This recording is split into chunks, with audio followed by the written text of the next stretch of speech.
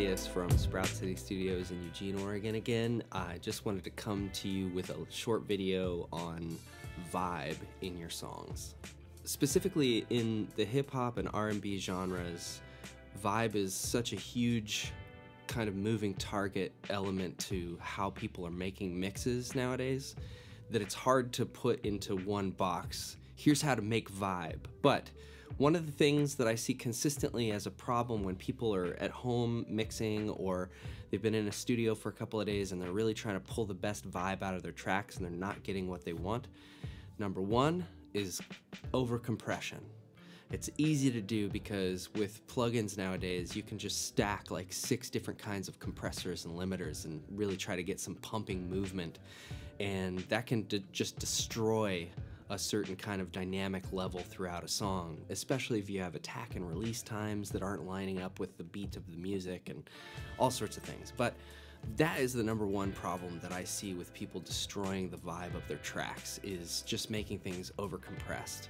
And there's a lot of different solutions to that, but the main one is to just check your mix with and without the setting in a compressor. So if you can, on whatever compressor you have, even if you have multiple, set the input and the output gain the same no matter how much compression you're doing. So if you bypass the plugin, make sure that the level doesn't change drastically in volume, because if you bypass the plugin and the level drops a lot, you're actually adding a lot of gain using that plugin in a way that might fool your ears into thinking it sounds better just because it's louder.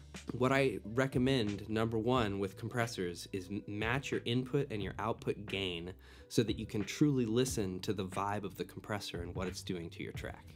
Number two is mix problems, and this is a huge subject. There's no way to put it in a quick video, but really it has to do with how your monitoring setup is.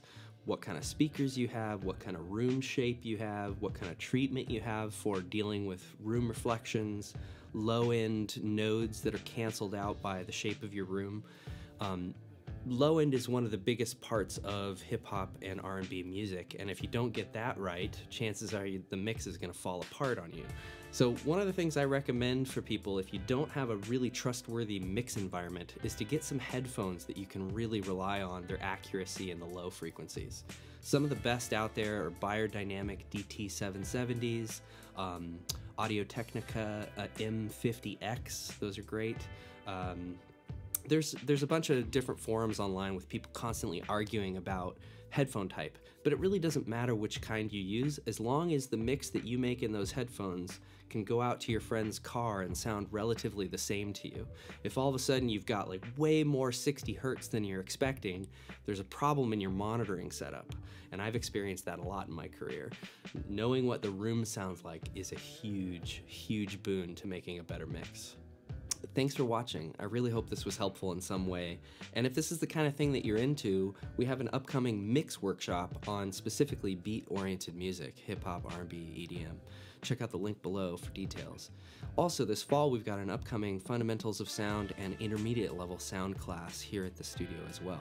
Hit us up on our website, and if there's any other questions or comments you have, leave them for us. We'll get back to you. Have a good one.